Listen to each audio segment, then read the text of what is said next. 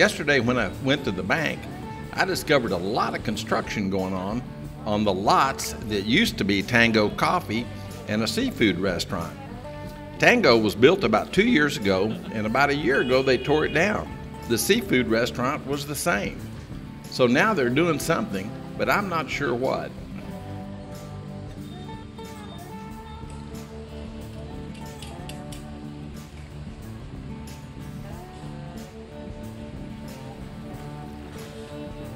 There's a lot of people working on the site and a lot of excavators and equipment.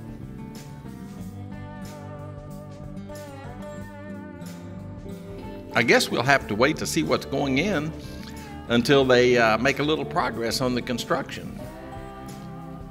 Kind of hard to tell from the foundation.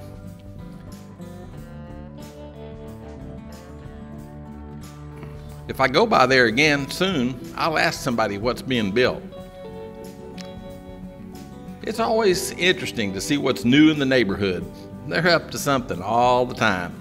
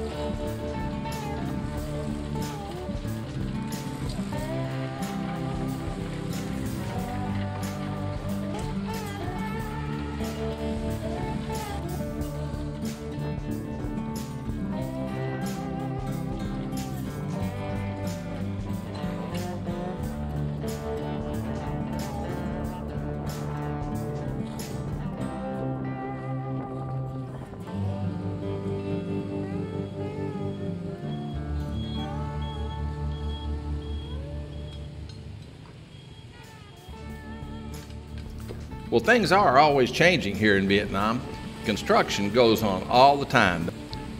It's kind of odd here.